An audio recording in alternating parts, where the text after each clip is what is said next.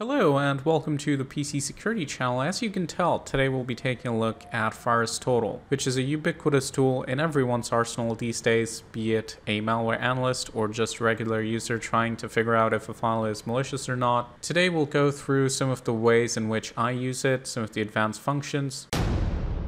This video is part of our educational playlist, so it's great for people who are interested in learning more about cybersecurity and getting involved as a researcher in some capacity. So if you're enjoying this content, please like and share. By the way, this video is sponsored by Emsisoft, so please check them out using the link in the description, give them a visit, let them know you appreciate it. Now let's dive in. So to start things off, at the beginning of this story, as with every story on TPSC, once there was a malware. And today's malware is going to be Cerber, which is a ransomware. It was fairly infamous back in the day. We have it open in PE Studio over here, and we're looking at some of the file properties. As you can tell, this is not its glory time, but it's still a great example of what a ransomware is and what it does. So one of the things I would like to talk about to start is the functionality in VirusTotal with regards to searching. It's important to understand that when you're looking for malicious files, usually the file name or the hash isn't the best way to kind of find the files you're looking for, and also similar files. Now, one of the characteristics that I find particularly useful when it comes to finding similar files is import hash, or as you can see listed over here, imp hash. Now this is kind of a signature of a file with regards to the imports that it has. So if the imports change significantly, this is going to change, but a lot of files that have similar import table, as in they import similar libraries and functions, which usually means they might serve a similar purpose, will have the same import hash. So for example, if we go ahead and copy the value here, and go back to our search in VirusTotal, we can simply type something like imp hash and a colon, and then we can just paste the value and press enter. And what this will do is this will search VirusTotal for all the files that have this import hash. And as you can see, immediately our screen is flooded with likely variants of Cerber. If we take a look at this, as you can tell, Trojan ransom Cerber, Trojan ransom Cerber, quite clear what this is. Let's take a look at the next one. And as you can see, it's the same. If we scroll down and look at one at random, different name, probably a different hash. But if we look at the detections, well, it doesn't say it's Cerber, but bet you what, this is probably Cerber as well, or some very similar variant. And we can pretty much keep going. If we click on this, it'll show us more results. And all of these, as you can see, have very high detections. These are likely all ransomware, and most of them are probably related to Cerber in some way. So let's take a look at one of these. Just select the file and see what VirusTotal says. Now, one of the first features that everybody has access to, which some of you may not notice at first, is the community score. So this is a way to kind of vote on files and give them an up or down, depending on whether you think they're safe or malicious. Sometimes when the detections can be a bit foggy, the community score can clear things up, especially for false positives. So if you see a file that has like 10 detections, instead of asking me on Discord about, hey Leo, is this file safe or not? First, look at the community score and also look at the community comments. So you can pretty much add any comments you like here. Some files will have comments, this one does not. Maybe we should go to one that does.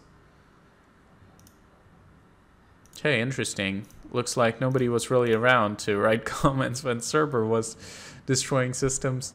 But you get the point. There will usually be comments here regarding the file, and that can give you a very quick heads up as to what this does, as fellow users describe. Now, the other thing to keep in mind with regards to detections is also when the file was scanned. This is something a lot of people forget. So if the file was scanned 10 days ago or a week ago, or, you know, maybe a couple of years ago, it's a good idea to click the reanalyze file button. And what this will do is this will go through the analysis again and tell you what engines detected. Now, sometimes the score is going to be out of date and irrelevant, so you don't want to look at just the detections unless you've analyzed it recently.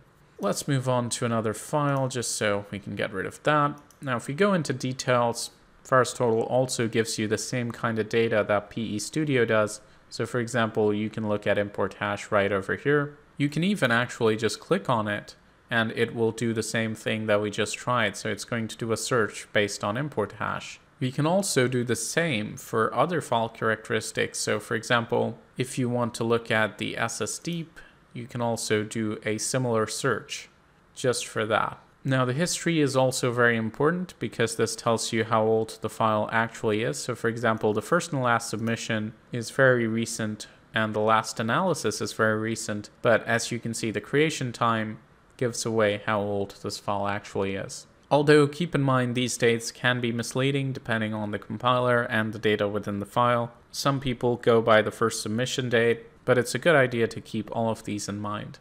Now if we go into relations, this is where you can actually engage with VirusTotal graphs. What this does is this shows you everything else that this file is associated with or related to in a GUI format. As you can see, once we load this up, this file is clearly related to a lot of similar files which are malicious. Well, in this case it's Cerber, so that's no surprise. But you can also find execution parents, which means files that create this file that we're looking at when they're executed dynamically. So this is a great way to find the malicious payload and also the attack vector. So for example, this exe file has an execution parent as this, which means there's another file that created this file during its execution process. Now, a lot of people think that VirusTotal is just for static analysis, but that's not true.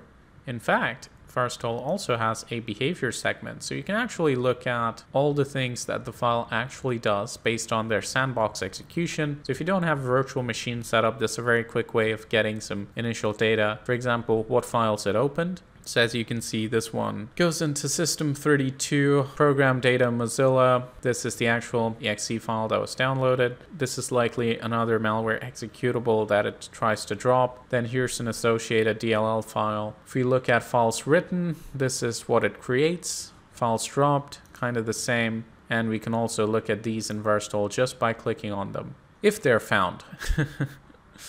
It also gives us registry actions, so everything that the file does within the Windows system registry is kind of logged in here.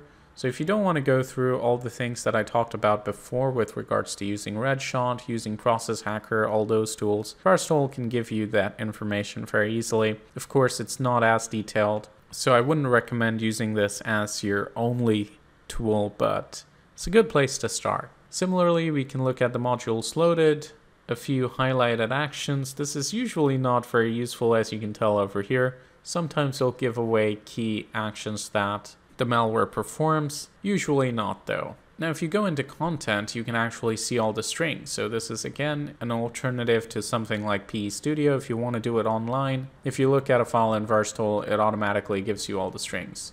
Again, not the best because the string filters here are not very good, but if you want it done quickly, nothing easier than uploading a file to VirusTotal. You can also look at the submissions, and the submission country per date gives you an idea of where this file is coming from. This can quickly tell you which countries are affected by a certain kind of malware. Obviously, if it's an actual payload and there are a lot of submissions, this one is not so, because it's likely just submitted by some researcher. Now that we've gone through VirusTotal for a bit, as promised, I want to show you what Cerber actually does. And this is a very interesting ransomware because one of its special capabilities is that it talks. So let's go ahead and execute it. So far so good. We have the thread in memory, trying to create a fake Java update file. Let's go. But guess what? It's going to disappoint us because this is a Windows 10 VM and it doesn't do its magic here. There's another important lesson. So a lot of older malware is not going to work in Windows 10 because intrinsic security gets better over time. And this has nothing to do with Windows Defender because Windows Defender is always disabled in these VMs, but it's just issues with compatibility and also vulnerabilities that malware exploits being patched. So that is the end of Cerber. Seriously though, if you wanted to see Cerber execute, I've made a full video on that, link in the description. Check it out. Ransomware that can talk. So maybe it can introduce itself. Come on, Cerber, say hello to everyone here at TPSC. Hello everyone, I am a ransomware, and you are watching the PC Security channel. Well, what do you know? Once again, if you enjoyed this video and you'd like to see more such insight into how I look at malware, please like and share the video. Don't forget to subscribe to the PC Security channel. We have a lot of exciting content coming up, including AV tests. Don't think those are going away. Not at all. We have a lot of exciting stuff coming up, so stay tuned. This is Leo from the PC Security channel. Thank you so much for watching, and as always, stay informed, stay secure.